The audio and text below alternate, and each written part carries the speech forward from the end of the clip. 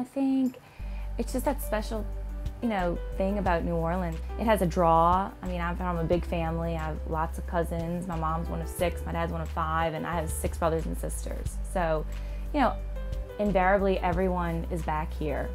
My family is a family of entrepreneurs, and my father has a trucking company, and right after the storm we were looking into other industries to get into in regards to the rebuilding of New Orleans. So that's when I moved down here and we opened up Triton Stone.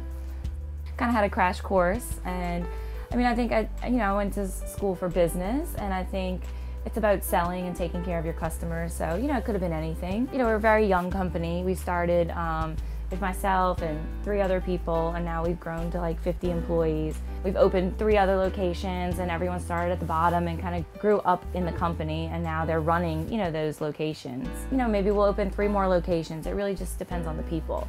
If you have good people, then that's all you really need. My name's Katie Jensen Peralta, and I invest in New Orleans because it's the city of my future and my children's future.